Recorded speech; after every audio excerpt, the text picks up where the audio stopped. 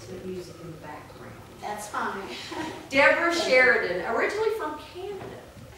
Don't hold it against me. Thank you so much. I really appreciate the opportunity to meet you and have a few words with you. I'm a photographer.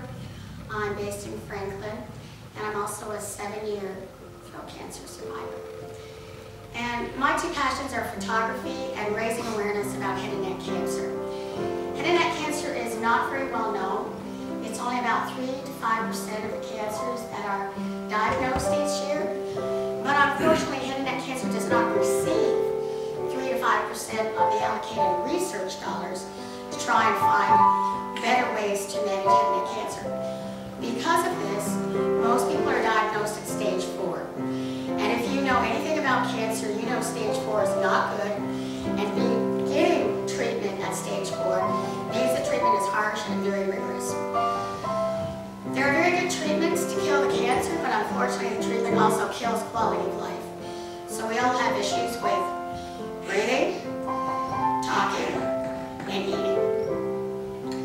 Until somebody realizes that we need to do something about this, nothing will change. So it has become my mission, if you will, to do it one at a time, let people know about head and neck cancer. Let people know that there are ways to encourage people, bright physicians, bright PhDs, to go into it. It's kind of a chicken and egg right now. There's no money, so none of the smart people are going into it. The people who do go into it can't get the money, so they go somewhere else.